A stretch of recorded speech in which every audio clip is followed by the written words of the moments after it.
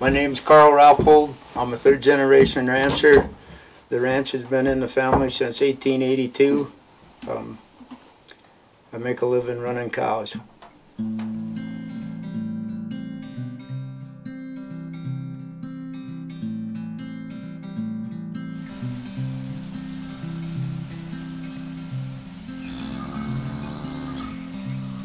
Also, I manage the Kratt Brothers refuge up here at the Poyer. Graze cattle on it and intermingle with the wildlife.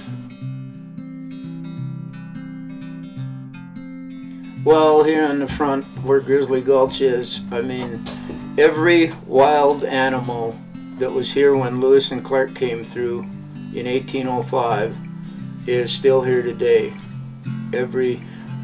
The moose, the bighorn sheep, the mountain goat, the deer, the elk, the grizzly bears, the black bears, the mountain lions, the wolverines, the wolves, the coyotes, all of these animals that were here at the start of the 1800s are still living here. The only thing that isn't here on the front right now are the wild bison. But other than that, every species of animal is living here, and there's hardly any spot in the United States of America that can claim that same thing. Well, the bears are starting to get pretty thick in this country up here. On an average, sometimes you'll see them every day for 3 or 4 days, and 5 or 6 bears, different bears each day.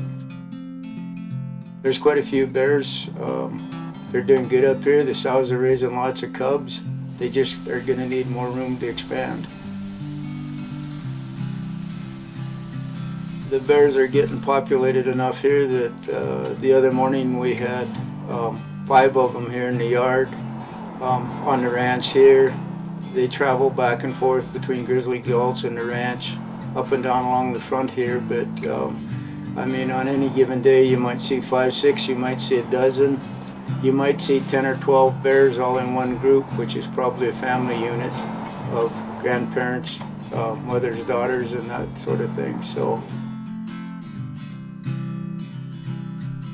there are some really big bears up here. There's some 1,000-pound grizzlies that live on the front up here, which is very rare. There's very few places in the state of Montana where there's anything close to that size, but on the Rocky Mountain front up here, they have been weighed in at 1,000 pounds. So, well, these big old bears that have been on the ranch here for anywhere from 20 to 30 years, some of them, they become just like a brother. You see them all the time, and these big old bears, they don't ever cause any problems. They just kind of go about their own business.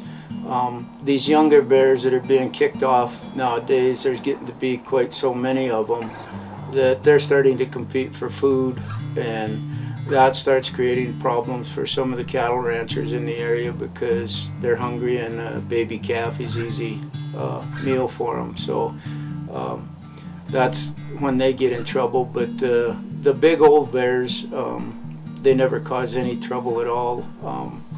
They just kind of wander around, mind their own business, and they're a pleasure to see them. Up here along the front, you know, the grizzly bear's nothing new to us. There's always been grizzly bears up here. Even before they went on the endangered species list, they just weren't as thick as they are now. So it's given the ranchers a lot of time for trial and error about how to live with the bears and how to get along with them.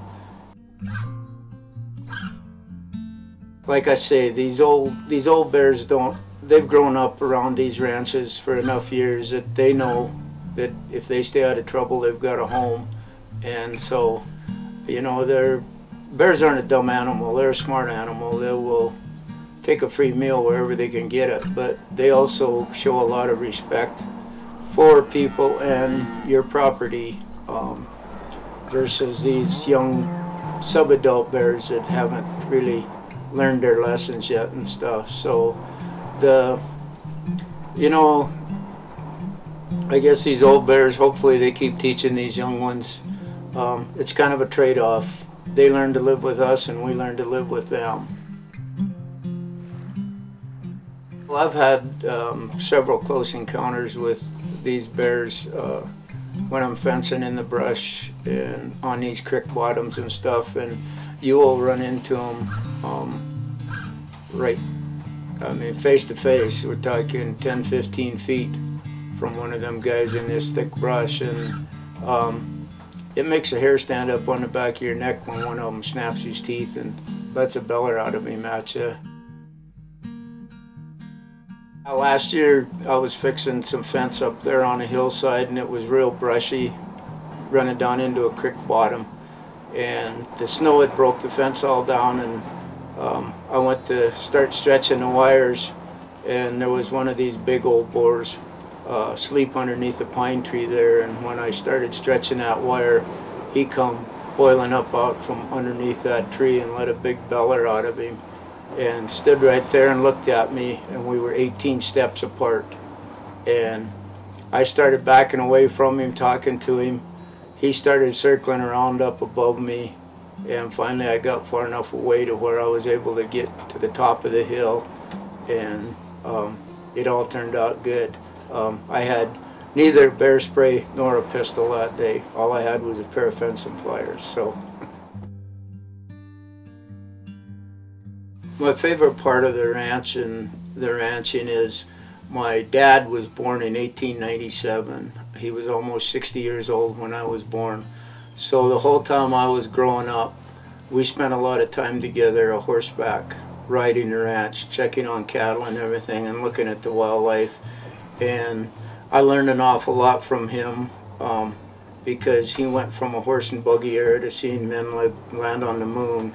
So he had a wide perspective of things, and that's my favorite part of the ranch, is of spending the time with my dad and getting him to learn how to manage the ranch and how to manage the wildlife and everything else. And that's why I continue to do it today, and hopefully pass it on down to the next generation and the generation after that.